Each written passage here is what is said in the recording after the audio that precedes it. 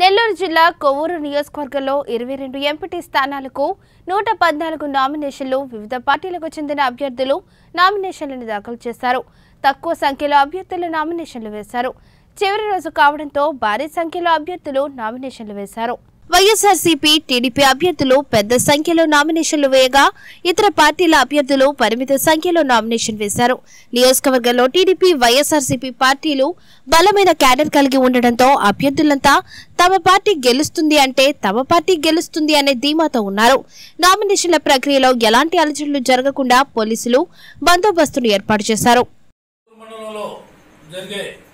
స్థానిక సంస్థల ఎన్నికల్లో కోవూరు మండలంలో 22 ఎంపీటీసీ స్థానాలు ఉన్నాయి. ఒక జెడ్పీటీసీ స్థానం ఉంది. అన్ని స్థానాల్లో కూడా వైఎస్ఆర్ కాంగ్రెస్ పార్టీ పోటీ చేస్తుంది.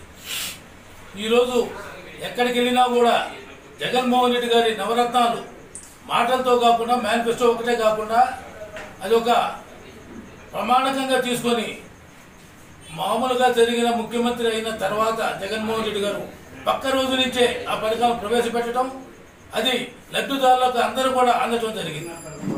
ఆ తర్వాత మనం వృద్ధాప్య పెన్షన్లు ఇవన్నీ చూస్తే గతంలో ఎవరైనా చనిపోతే పెన్షన్లు ఇచ్చే కాలం ఆ రోజు ఉండింది.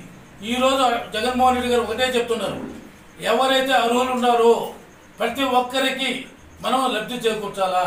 వాళ్ళు వికలాంగులు కానీ, వృద్ధులు కానీ, వితంతువులు కానీ, ఎవరైనా సరే, ఎంతమంది ఏ పార్టీ సంబంధం లేదు, మతాల సంబంధం లేదు, కులాల సంబంధం లేదు, ఎవరు అర్హులు ఉన్నారో వాళ్ళందరూ కూడా మనము లబ్ధి చేకూర్చాలనేదే వైఎస్ఆర్ కాంగ్రెస్ పార్టీ ఉద్దేశం. ఇది ఈరోజు మనం చూస్తుంటే ఈరోజు పెన్షన్లు, ఆ రోజుల్లో వృద్ధులు పంచాయతీ ఆఫీసు పోయి ఉదయం నుంచి సాయంకాలం దాకా వాళ్ళ సర్వర్లు పనిచేయలేదంటే మళ్ళీ పక్క రోజు వచ్చి కళ్ళు తిరిగి పడిపోయిన పరిస్థితులు కూడా మనం ఆ రోజు చూసాం.